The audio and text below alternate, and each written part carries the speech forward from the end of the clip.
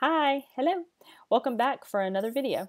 My name is Kaylee Trippett and I am a portrait photographer based out of the Treasure Coast of Florida. Today I'm going to walk you through another editing tutorial as well as some culling tips on Lightroom Classic CC. This is a fun Game of Thrones shoot from May that is long finished and tucked away, but I decided to visit it again and edit it a bit differently. I've already culled the session for the most part just for the sake of the video length, but I can do a quick walkthrough of how I whittled the image count down from about 200 images to these 45 that you see here on the screen. Let's talk about flagging first. Flagging is essentially the default way to pick which images you like or you don't like, and in turn keep or delete them. When you view your images in library mode, there are three keyboard shortcuts you can use. P to pick an image, X to reject it, and U to remove the flag.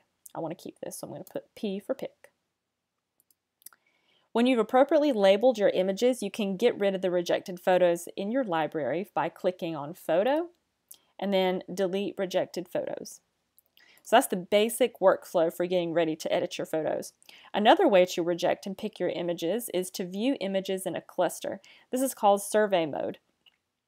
You can get there by clicking this button at the bottom of your screen, or bottom left of your library, sorry. And I will select like images by clicking and holding the command button as I choose what videos, or what, not videos, excuse me, sorry.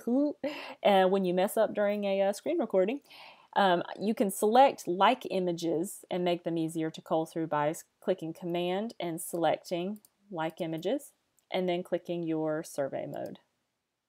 Oop, I don't want that one, never mind. So, whenever you go through these images, I can see in fine detail the similarities and the differences and pick which ones I like and I don't like. And there's a small X at the bottom right of each image, so you can delete them from this mode.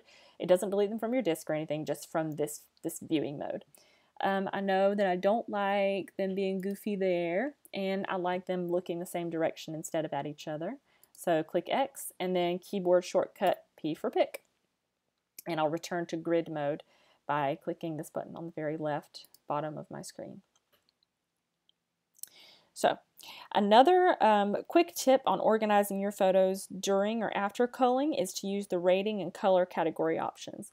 Your colors are here at the top of your screen, and so are your star rating options.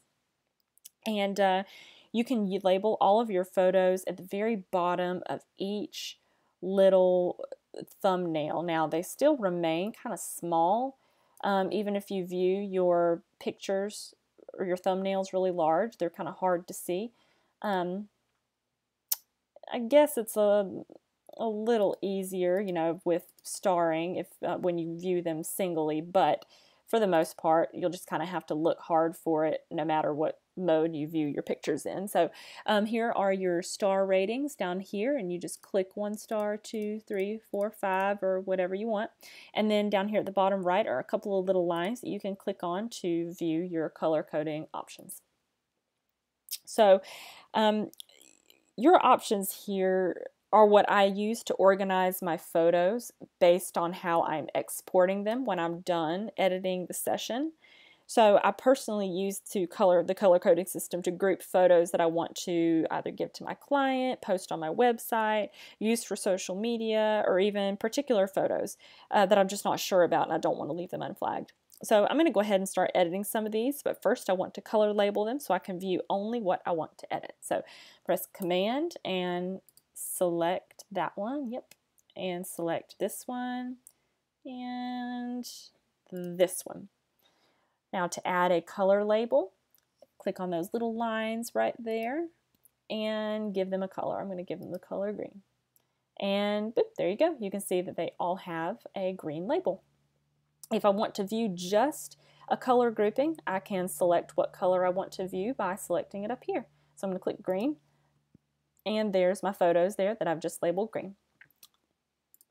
And we can go ahead and start editing these. Okay, so I'm going to follow a basic workflow that you may have seen in my last editing video. If you have not seen the last editing tutorial that I did, actually with the same model, you can view the link down below and you can actually go visit all the blog posts and journal posts and the tutorial video that I did last time. So, okay, let's get started. I'm going to click a basic preset here to brighten things up. I'm going to brighten it up a little more over here in my exposure panel. Oop, too bright. Cool. And then take my warmth up. And I'm using my up and down keys on my keyboard. I can use the slider, that's an option, but I'm using my up and down keys. And that looks good to me. If I don't like how yellow or orange his skin looks, I can bump down the yellow tones in his skin here. Yeah, I think that looks good. And then orange, just a tad bit. I don't want him to look faded out or sickly. So, yep, and that's it. And just for the fun of it, I'm going to add a bonus film grain. And moving on. I'm going to do basic preset.